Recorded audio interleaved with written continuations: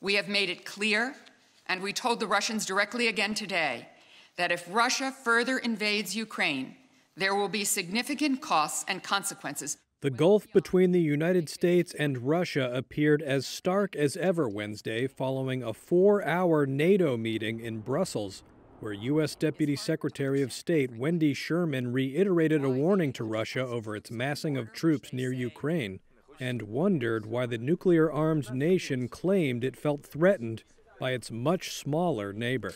They are a powerful country. The fact that they feel threatened by Ukraine, a smaller and still developing democracy, is hard to understand, quite frankly.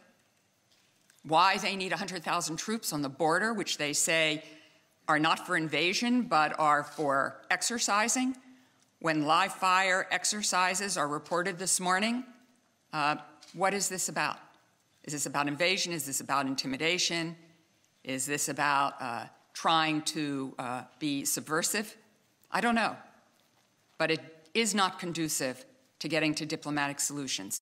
NATO said it was willing to talk to Russia about arms control and missile deployments to avert the risk of war in Europe, but would not allow Moscow to veto Ukraine's ambition to join NATO one day. At a lengthy news conference, Russian Deputy Foreign Minister Alexander Krushko said Russia could not take seriously NATO's claim to be a defensive alliance that posed no threat to Russia. We have honestly, explicitly, and without trying to cut corners using the politically correct forms, pointed out that further deterioration in ties could lead to unpredictable and severe consequences for European security. Russia disagrees with such a scenario. Afterward, Krushko said Moscow would use military means to neutralize security threats if diplomacy proved insufficient. The talks were set to continue on Thursday in Vienna.